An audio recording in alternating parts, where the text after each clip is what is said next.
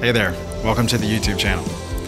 I pray that this message encourages you and it helps you grow and become more like Jesus. And make sure you hit the subscribe button so you can continue to grow and learn more. Enjoy. We're in Ephesians chapter 6 and we're finishing our series and I'm going to try to get through it. Ephesians chapter 6, we have been learning about how to be a stronger church. And we come to the close of this beautiful letter that God inspired and spoke and inspired through the Holy Spirit for Paul to write. And, you know, we've learned last week about the armor of God and that we are clothed in the armor of God because we're clothed in Christ. That when you put your faith in Christ, you have His truth, His righteousness, His peace, His faith, the sword of the Spirit. You have all of these things that are clothing you and protecting you, helping you stand firm and strong in the fight.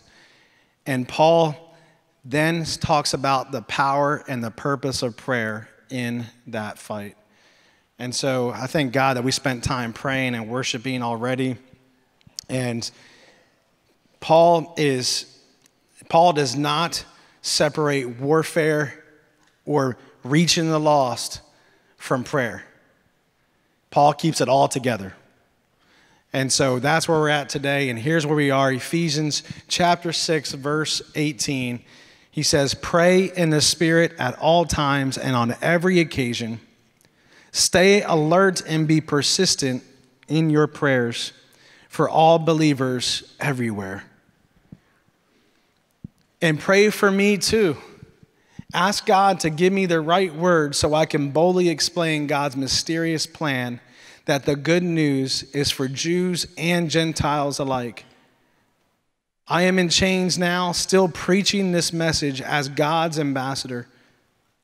So pray that I will keep on speaking boldly for Him as I should. To bring you up to date, Tychicus will give you a full report about what I am doing and how I am getting along. He is a beloved brother and faithful helper in the Lord's work. I have sent him to you for this very purpose, to let you know how we are doing and to encourage you." And then he ends just the way he started his letter, a prayer. "Peace be with you, dear brothers and sisters. May God the Father and the Lord Jesus Christ give you love with faithfulness.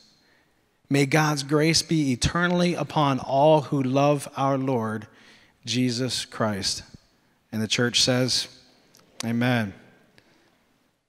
When the enemy attacks, Paul's saying we must pray. Prayer isn't just a weapon. Prayer is part of the conflict itself in the battle. And I read one theologian that said to not pray is to surrender to the enemy. And it's true. We have the ability to pray. And when we pray, we're asking God to be included in the conflict. When we don't pray, it's as if we are there by ourselves, not asking God to help. I don't know about you, but I don't want to go through anything in this world without God's help. And so praying is key, but prayer in the Spirit, Paul goes to.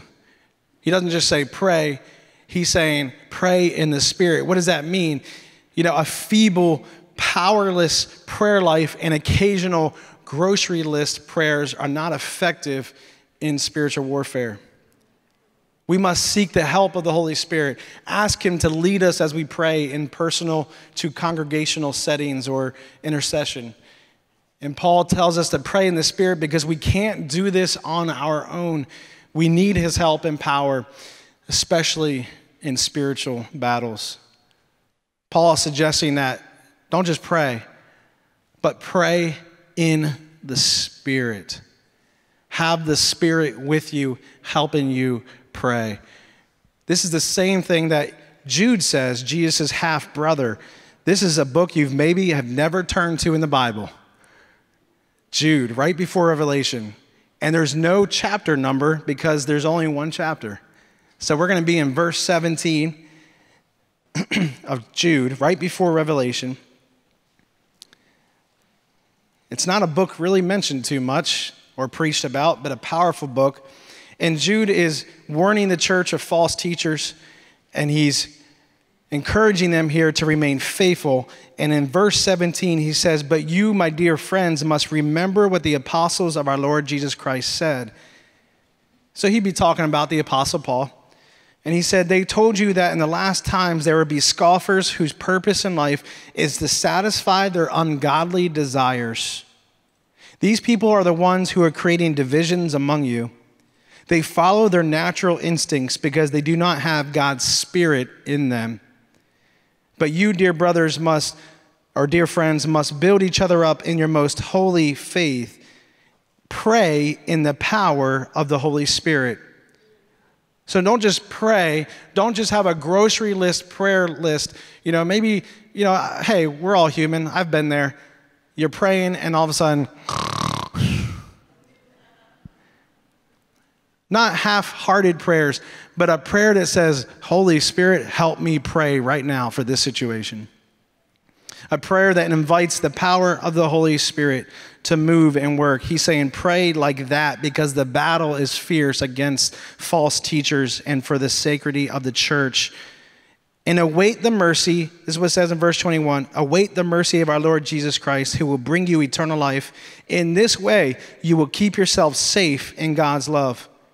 And then talk about warfare for one another in the church. Verse 22, "And you must show mercy to those whose faith is wavering or doubt."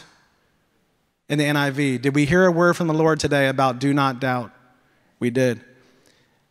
If a brother or sister in Christ is doubting, let's help them. Let's show mercy. Let's not make them feel bad for it. Everyone goes through doubts. Let's show mercy to them. And then verse 23, rescue others by snatching them from the flames of judgment.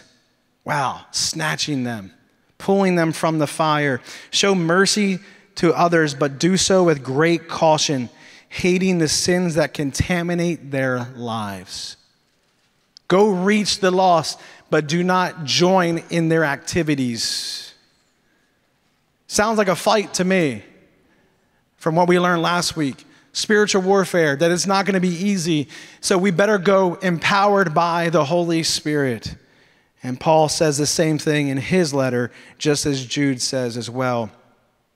I love what David says about what does it mean to be praying in the Spirit. Praying in the Spirit is in line with the usual sense of doing something in the Spirit. So prophecy produced by the Spirit. Travel directed by the Spirit. You can actually read about that in Acts 19. Joy produced by the Spirit. Did you know that when you have a moment of joy, maybe in church or when you're hanging out with God or with another believer, the Spirit of God is giving you that joy? How cool is that? Here we go. Speech controlled by the Spirit, using our gifts, speaking in unknown languages and interpretation of them, using God's word and being prophets and prophesying his word, as we can read about in 1 Corinthians 12, using our spiritual gifts. Even when we studied Ephesians 5:18, controlled by the Spirit versus alcohol. So all this means it refers to prayer controlled or guided by the Holy Spirit. So in other words, you have the Spirit of God to help you pray. That's mentioned in Romans chapter 8, 26 through 27. That when you don't know what to pray, the Holy Spirit will pray for you and through you and help you pray. There are going to be times in your family, in your life, where well, for me, after reading this week, you know what I realized? I want to go to the Holy Spirit right away every single time. I want to pray that way every single time. This was so convicting to study this week. And I've been thinking about it for the past 3 weeks because I look ahead. And even a few weeks ago, when I was studying this and looking at it, God was like, take time to pray in my spirit, not just a quick grocery list. And that's the way I want to pray. That's what I'm going to grow in. He even talks about prayer in tongues. You can read a lot about praying in the Spirit or tongues in 1 Corinthians 4:14. Paul talks about it, how it's used in the church in 1 Corinthians 12 through 14. But some people will get a word from the Lord in tongues for the whole church, and there'll be an interpretation. But did you know that you can also have a private prayer life of praying in the Spirit? And you can pray in tongues in your private life where there isn't a word for someone else. It's just to edify you as a person. Ask the Holy Spirit to help you pray, and you will pray. You don't have to make it up. You don't have to fake it. The Holy Spirit will help you pray in the Spirit. It will be authentic prayer filled with the Holy Spirit. What else does he say here about prayer in our scripture today? He says, pray at all times and on every occasion. And this is suggesting the thoroughness and intensity of our prayers. And I got to tell you, church, there's always unfinished work and ground to cover that needs to be soaked in Spirit-led, Spirit-empowered prayer. There's always something that needs to be done, someone to pray for. The work of God is not finished. Your neighborhood needs Jesus. Delaware needs to be saved. America needs to be saved. Our world needs Jesus. There's plenty to pray for. You know, one thing that's helped my prayer life is to recognize that the world, first of all, is not saved, and also that we're always in a spiritual battle. When you look at life through eternal perspective, it changes the urgency in the amount of times and how much you pray. And we're called to have eternal perspective on this world, not just a physical. In other words, see life through the eternal eyes, not through the physical eyes. Eyes of faith. And your family, your friends, this church needs prayer. And when you realize that you're a soldier for Christ on the front lines, it would change your prayer life. All of a sudden, your prayer list is longer and bigger, and you're praying more fervently and harder for those around you. Start reaching your neighbors and watch your prayer life change. Don't forget and don't give up on family members that don't know Jesus, and watch your prayer life change. Try to share the gospel when you're out in the community, and you'll start praying in your car on your way home after hanging out with that person. When we realize we're on mission and that we're trying to help people find the truth of Jesus Christ, it changes our prayer life. Paul is saying, pray at all times and on every occasion, because they were constantly needing to pray. He's talking to a church, a young church, the Ephesus church, that was living in a very godless, unholy city. And so the importance of praying constantly was on his mind. He says, in the scripture we have today, he says, stay alert. Stay alert. Like reliable soldiers, stay awake, stay alert. Remember when the disciples were praying in the garden with Jesus and they fell asleep?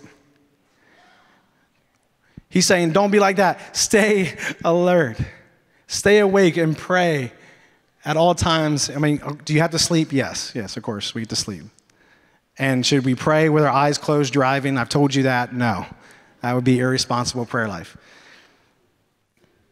Prayer and staying alert are spiritual postures for battle. The same Greek words used in standing firm or standing strong in the verses before our verses today, talking about the armor, there's the same Greek grammar used here. In other words, stand by. What's the posture for us spiritually in war? It's to stand by and pray. When I thought about that, I was like, that is cool. How do I stay alert? How do I stand firm physically and spiritually? Well, it's through prayer. Spiritually being ready to pray at all times, in all situations. To stay alert means to keep your spiritual eyes open and go, there could be a spiritual fight right in front of me. My family's going through something. It could be a spiritual battle going on right now. Let me stay alert and pray. You know, your physical posture of prayer is not the big deal to God. You know, if you want to walk around and pray, if you want to lay down on the ground with your face to the ground, if you want to get on your knees, those are all amazing ways to pray. You could, I like to go for walks. I'll stand still sometimes with my arms open to God. The physical posture is not the big important thing to God. It's your heart. He just wants you to pray from your heart. But I tell you, sometimes I'm pacing because I'm fighting and I'm interceding for someone. So the physical posture is secondary. The spiritual posture is staying alert and leaning and trusting in God to help you pray. So stay alert. He goes on to say this, pray persistently for all believers everywhere. We must not reserve our prayers for scheduled prayer meetings or church services. No, Paul urges persistent, unceasing prayers. In other words, may we not wait till we come here on a Sunday to pray. Let it be that God knows us by name, first of all, because he knows all things. But may he see the top of our head all the time. Oh, is that Ryan again coming to me to pray? Do you remember the persistent widow that kept going to the judge? That story. Be like her, constantly coming to the judge, constantly coming to God. Let's be unceasing and persistent for our needs. And let us never assume any believer is strong enough and doesn't need our prayers. Did you hear that? Because he says, pray for all believers everywhere. So your prayer life is not meant just to be praying about yourself. We need to pray for each other. We are making a mistake, and we will make mistakes if we think that your fellow brother or sister in Christ doesn't need prayer. Man, they can quote scripture left and right. They got their hands up in the air, worshiping God on Sundays. They lead Bible studies. Hear me out. Prayer warriors need prayer because we're human. And the devil is coming at God's warriors. He's coming at us. So let us make sure that in our prayer lives, whenever you do that, in the morning, in the afternoon, at night, all day, would you please be open and please keep in consideration this church and the people sitting right next to you. Pray for them. It's so key. Paul goes on to say this, pray for me. Pray for me. And what's interesting is Paul's in prison. And he does not ask the church to pray for his freedom and release. He doesn't pout or have a pity party. He has come to accept that being in change is part of God's plan. This entire letter has been written while he's in Rome, or while he's in prison under Rome's power. He's writing this letter, and he doesn't ask for freedom or release. I just want it to be known that if I'm ever persecuted as a pastor for preaching the gospel, you can go ahead and pray for my release, all right?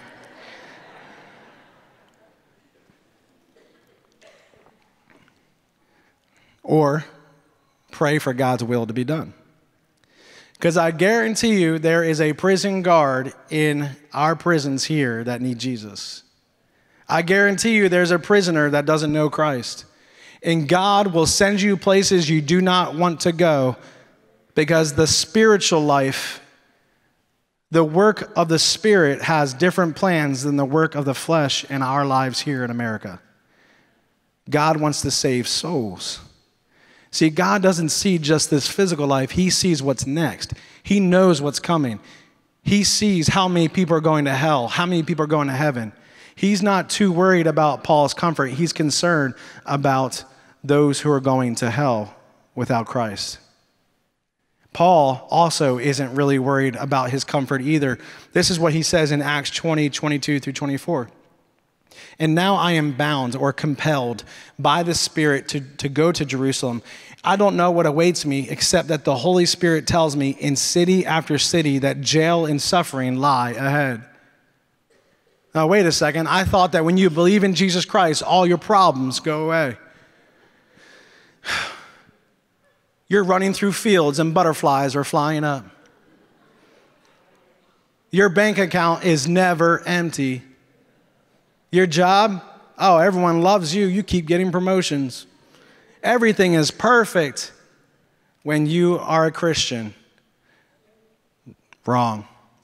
In fact, it can get harder because you've allied yourself with God, and the devil doesn't like the victory you have in Jesus Christ. And God knows that this life is only temporary, and eternity is true, real life. And we're going to be there soon. And everything on this earth will pass away, but his word never does. He's in heaven. He is in eternity, preparing a place for you and I, because he knows this is only just a blip of time and a snap of a finger.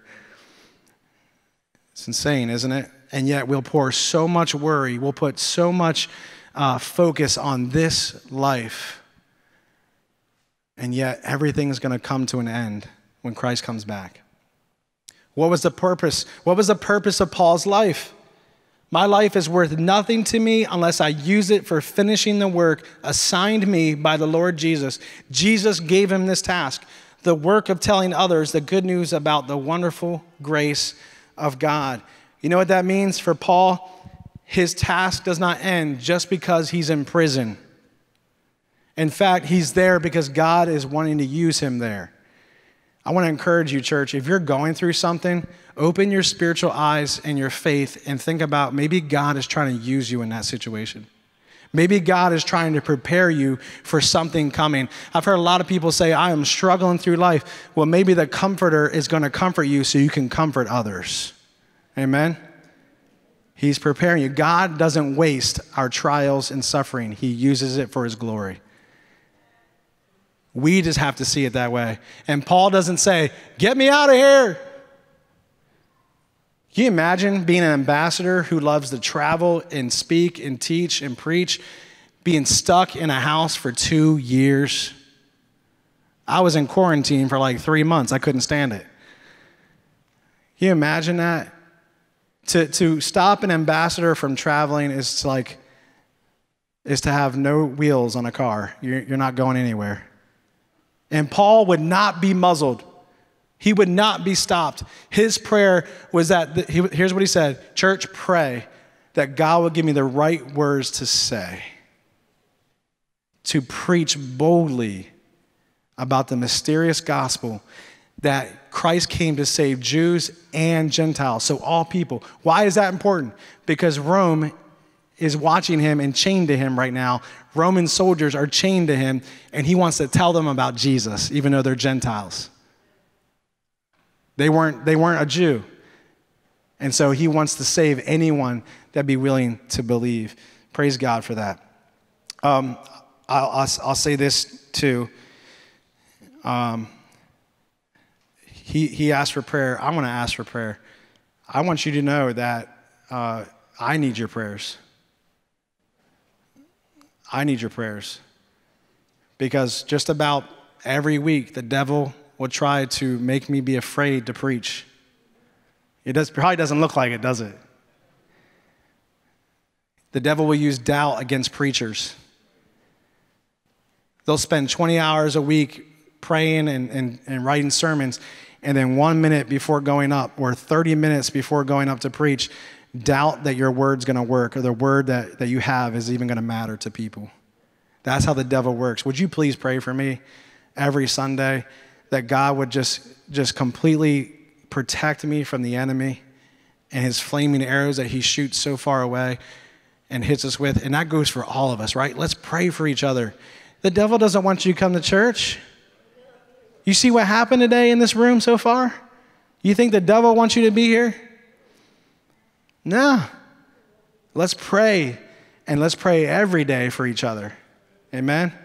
Our prayer list just got huge, didn't it? I appreciate your prayer. Well, he transitions to this random paragraph about Tychicus bringing this letter. He's going to be the deliverer of this, and he's going to encourage the church. Isn't that cool? Paul is suffering in prison, and he says, let me encourage the church. Wow. And I thought about that this week, and I said, the task of sharing the gospel belongs to the whole church, not just Paul, not just Pastor Ryan. We need you. I value you. You're so important. Not everyone is up here on stage. Great, because that would be a really long Sunday of everyone preaching. You're called to preach if you're driving Uber, if you're in the office, if you're at a park, if you're at a game. You can show the love of Christ and tell people about Jesus Christ. You are deliverers of the gospel of Jesus with me. Together we do this. In fact, we are weak if we don't do it together. And Paul leaned in hard on his helpers. And he was so blessed to have them because he was chained to a soldier and couldn't go anywhere. So he used the body of Christ. We are all valuable to God. We all bring something to this family to be used to help people know Jesus. I want to encourage you to step out in faith and show the world Jesus Christ. Reaching the world with the good news of Jesus was never one person's task. It belongs to the whole church. From the pulpit to the pew, we can do it. From the pulpit to the pew. Paul's final greeting and encouragement. He talks about having peace over their life. He talks about love and faithfulness to God. And he ends by saying, have the everlasting grace of God to be on all those who love him. What a beautiful prayer. A prayer prayed from experience. In chains, once again, remember that. And he's praying for the peace, love, faithfulness, and grace of God, the favor of God, to be on the church. It's beautiful. Beautiful. So let me wrap up with how we can be prayer warriors. Prayer is highly valued to prayer warriors. Let's value prayer. We cannot live in this world without the help of God. We cannot face the spiritual battles we're going to come across without the help of God. Prayer is a weapon for war. To not pray is to surrender to the enemy. And we have already won the victory. So that doesn't even make sense sometimes, does it? But he is going to try to get you back because you've won the victory in Christ already through faith. He's trying to sabotage your victory. He's trying to ruin your day. Make your day so bad, make you doubt what Christ has done for you that you never tell anyone about Jesus because we're so caught up in what didn't happen or what we're going through. It's so slick. It's so devious of him. We must pray because we're in a fight. Prayer is a daily priority. It needs to be our priority in our lives. We can't grow our prayer life until we start it. Amen? Find a place to pray every day. Grab a notepad. Begin to write your prayers down.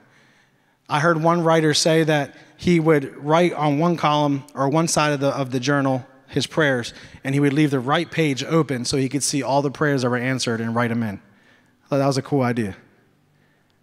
Create a prayer list and pray fervently and vigorously through them. Pray in the power of the Spirit. Are you struggling to pray? Ask the Spirit to pray with you. Ask the Spirit to pray through you. Lean in on the power of the Holy Spirit. Pray and intercede for all believers. We're not in this alone. We're in this together. This is not a solo journey. This is a community. Let's pray for one another. And then you ready? This is the tough one. Because some of us don't feel adequate enough to share Jesus. And I'm saying let's just pray boldly with faith for opportunities and courage to share the gospel. In other words, let's not pray, God, I pray that you will help me to do that, which we need his help. What I'm saying is, God, I want to do it. Give me the opportunity. Give me the courage to do it. You see that subtle shift? Pray with boldness. Paul said, pray that I have the boldness. Pray that you have the boldness. That when the opportunity comes, because it's going to, no matter who it is in your life, that you will seize that opportunity. And that you will share the good news of Jesus from your own life. So church, we learned a lot through this book, didn't we? We're stronger because of who God is. We're stronger because God has saved us. And we need to be stronger in this world that we're living in. The church is stronger and in unity because Christ has brought us together.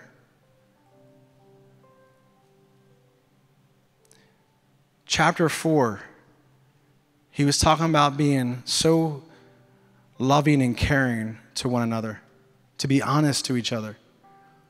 Let's be strong like that. Chapter 5, he was talking about being a light in our world and being different than our world and being stronger for God in this world. We learned in chapter 5 and chapter 6 to have strong marriages, strong families, to be a strong light at work. And then we learned that we can be strong in the Lord because of the armor of God that's on our lives. In church, we're stronger when we pray. Let us not be weak. Let us be stronger. And the way we are stronger as a church is when we pray. Amen. What a powerful series, huh? It's been an awesome journey to go through the book of Ephesians. And to kind of really bring this all together, we want to take communion together. So you can prepare your cups. Because what's beautiful about this letter is a lot of people call Ephesians, they subtitle it, In Christ. Because the first chapter talks about being in Christ so much. And we're in his armor. We're in his inheritance. We're in God's will, praise God. We're in his prayers. Well, we're one body together in fellowship. So we want to take this communion together.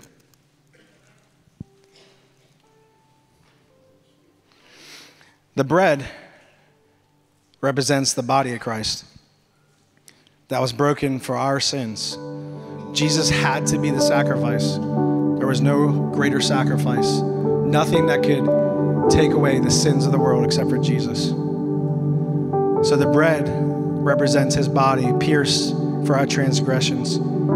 The juice represents his blood poured out for us for the forgiveness, the justification, the salvation of our sins. We take these together because Jesus said, do this in remembrance of me. Don't forget. But he also says something else. I'm coming back. And the next time we do this in his presence, physically, eye to eye, face to face, is when he comes back for his church. So he says, take this as well to remember that coming. May we never forget the future life that is to come. Amen. God, we thank you for this bread. We remember what you did for us. We sang about it today. You're an awesome God. You're our living hope. What's beautiful, God, is your son Jesus rose again to give us life through his sacrifice. So we take this bread and this juice to remember what you've done for us. Amen. Let's take it together.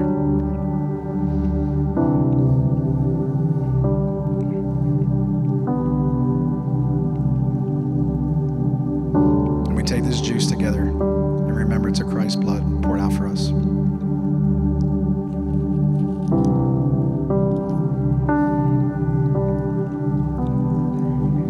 I want to pray a prayer over us, and then Pastor Brandon will come up to share a few things.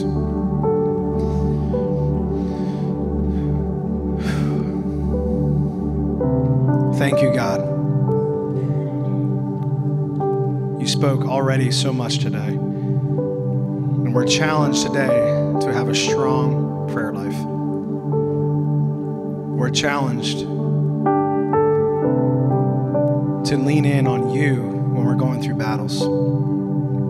To talk to you about them. To seek your help, but also to pray in the power of the Holy Spirit.